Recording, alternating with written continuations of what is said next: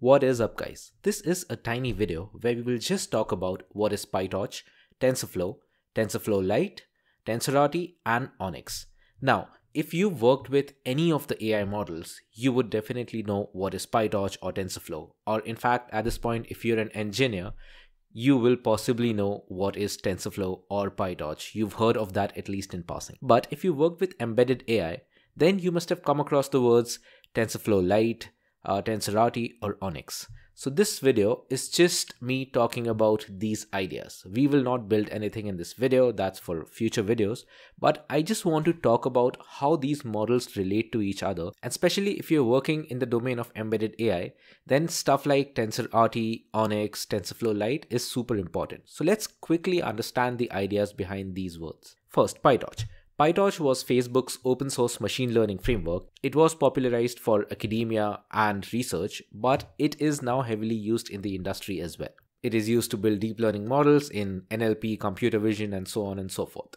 So this is an easy idea because I'm sure all of you know more about it, so I'm not gonna go into the details of Pytorch. Same with TensorFlow. TensorFlow is an open source machine learning framework originally created by the Google Brain team. Now, we've just covered Pytorch and TensorFlow. As I said, I just wanted to touch these two.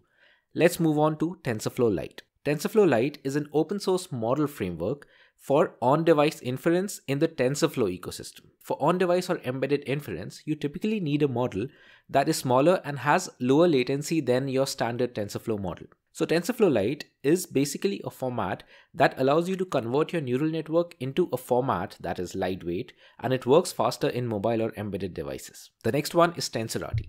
TensorRT is a machine learning framework from NVIDIA for their embedded devices. So NVIDIA-based embedded devices and GPUs. And thus, TensorRT is highly optimized to run on NVIDIA GPUs. For instance, if you have an NVIDIA board, let's say an NVIDIA Jetson board, and you want to use the model you have on the board, then you typically end up converting whatever model you have into a TensorRT engine model or a TensorRT model that runs specifically on NVIDIA boards, and this TensorRT model is faster. This is really common in robotics products and projects. The last concept we cover in this video is ONNX, and this is really important. Now, we've talked about different models up until now. Pytorch, TensorFlow, TensorFlow-Lite, TensorRT. Now to bridge all of this, ONNX is an intermediary machine learning framework used to convert between different machine learning frameworks. So you can go from Pytorch to an intermediate ONNX representation and then to whichever model you want. The primary goal of this ONNX standard is to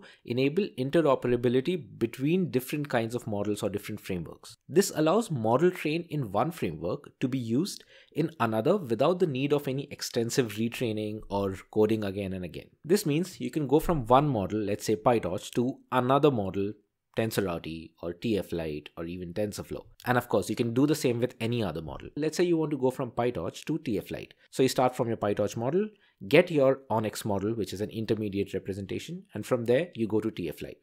So you can start from whatever framework and go to whatever framework using ONNX.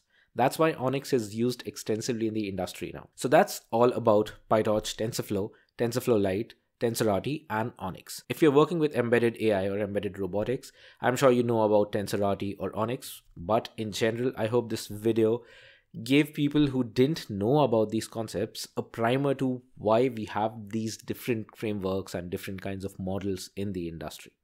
So this was again a quick video. We will talk more about this in the future videos. Thanks for watching. I'll see you again soon. Bye-bye.